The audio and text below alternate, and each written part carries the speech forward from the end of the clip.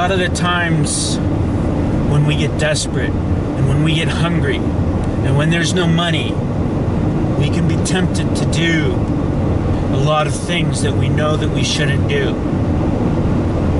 A lot of very attractive women can be tempted to strip for money. A lot of very attractive men can be tempted to strip for money, to do things that we're not allowed to do. Jesus made it very clear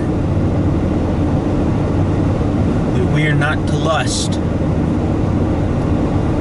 after another person, because if we lust after them, it's as though we've already committed adultery with them in our hearts. It's clear throughout the pages of the Bible that women are required to dress modestly, not to work on the fleeting things of beauty which passes away, but rather to work on the unfading beauty of godliness, which does not fade away.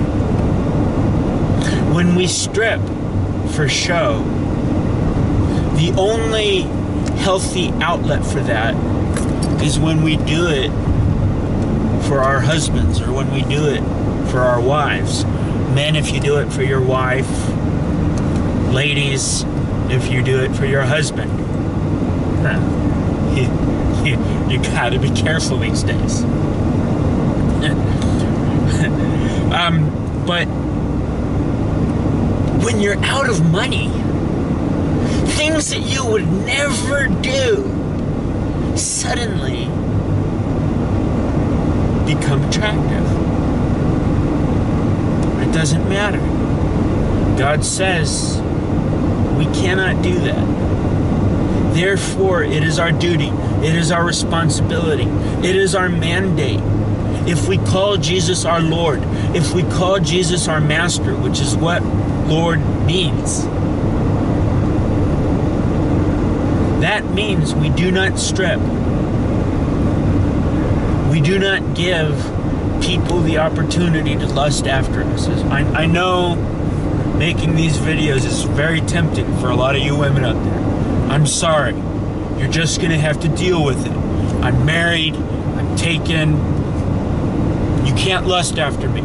The only person who can lust after me is my wife. Again, I'm sorry for all you women out there. You're not going to get a stripping show out of me, though.